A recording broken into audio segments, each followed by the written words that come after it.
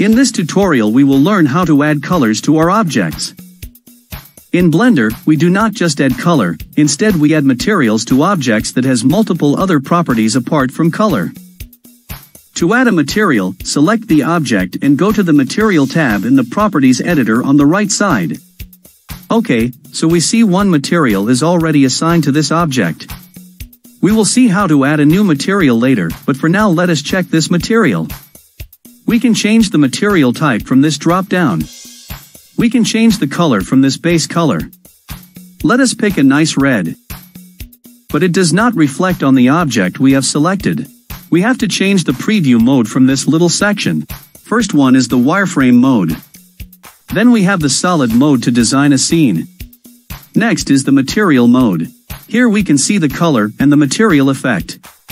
Last one shows the light and shadow effect. But this is really very basic way of creating a material. We generally do it using shader editor. So let us open a shader editor on the left. If you are not familiar with working in multiple editors, I have made one tutorial just on that. The link is in the video description.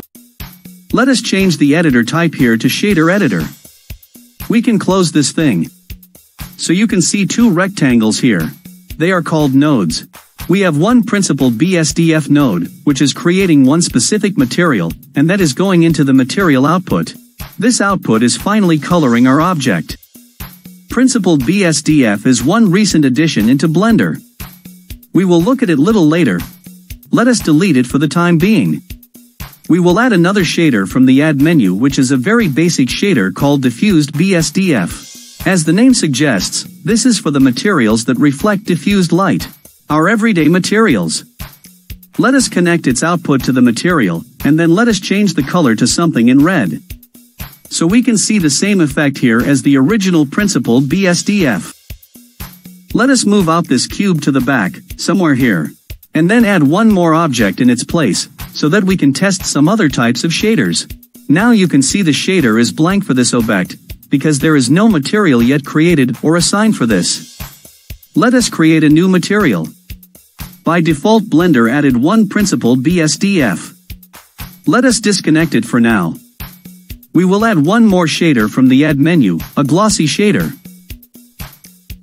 Let us connect its output and change the color to something in the yellow range.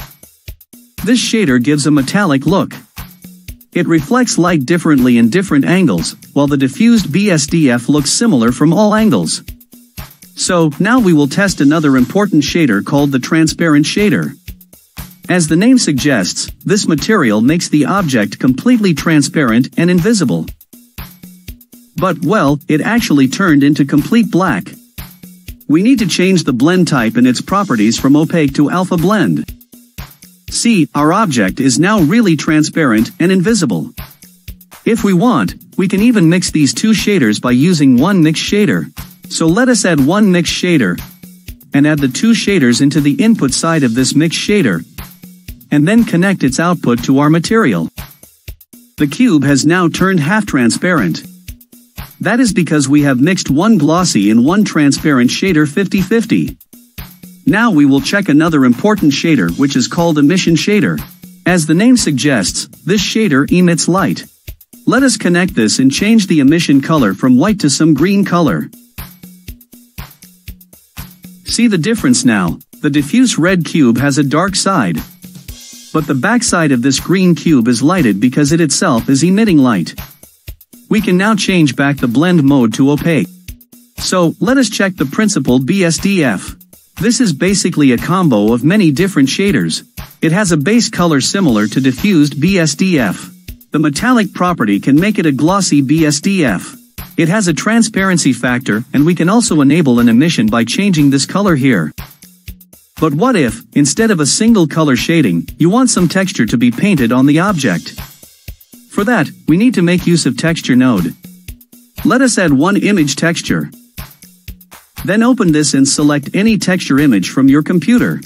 Then simply connect it to the material output. The object will now have a smooth painting of the selected texture. Beautiful.